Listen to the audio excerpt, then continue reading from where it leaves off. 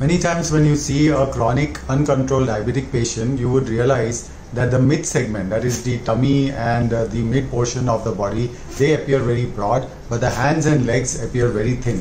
This is because the muscles in an uncontrolled diabetes can actually shrink in size. Why does this happen?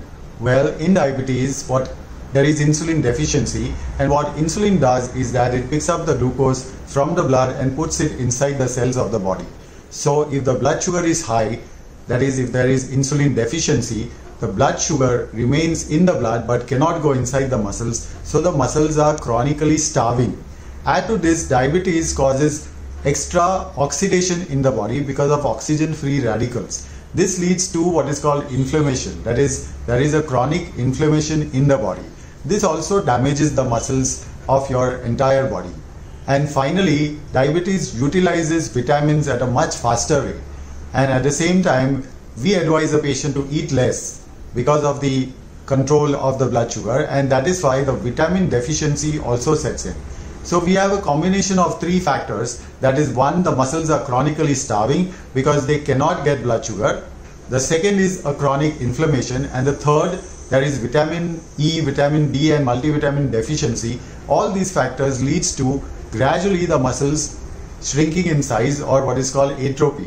Now this happens in large group of muscles, that is the proximal muscles, and that is called proximal myopathy, but it can also occur in the distal muscles of the body, and that is why there is a low muscle mass in chronic uncontrolled diabetes.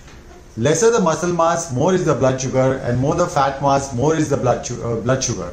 And that is why the aim in diabetes is to have weight loss and the total body fat mass reduction along with a muscle mass gain. So how do we counter all these things? The best way to counter is to have a 24 hours perfect blood sugar control. That's the most important therapeutic goal.